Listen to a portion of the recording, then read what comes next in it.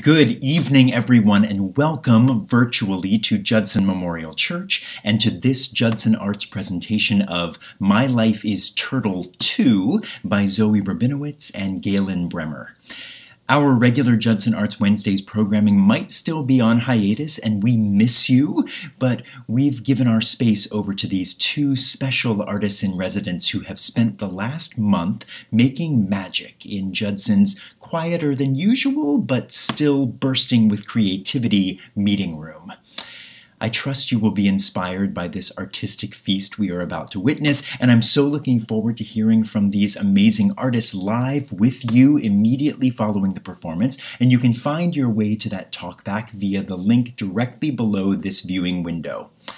And hello, my name is Micah, and I'm one of the ministers at Judson, and whether this is your first time or your 100th time at Judson, we are so excited to have you with us. And if it is your first time with us, there's just a few things that we'd like for you to know. Yes, you are actually in a virtual art space hosted by a real live church. But you are also being hosted by a church that has never known how to be a church unless we are welcoming artists into our space to share with us the stories that they are bursting to tell and to point us toward the creative visions that this world sorely needs. Here at Judson, we have always truly believed that artists have the potential to serve as our modern-day prophets. They show us where we've been, they show us who we are, and they show us what we can become. So, if you are an artist, thank you. We need you.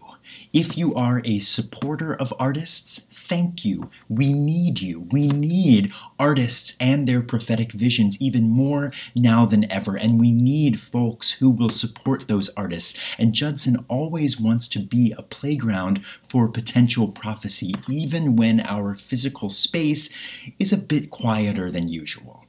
So consider yourselves co-creators tonight of this playground for potential prophecy. No pressure. We can't wait to see you all sometime soon again.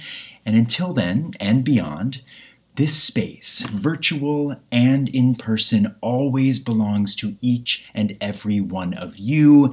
And tonight, it most especially belongs to Zoe Rabinowitz and Galen Bremer.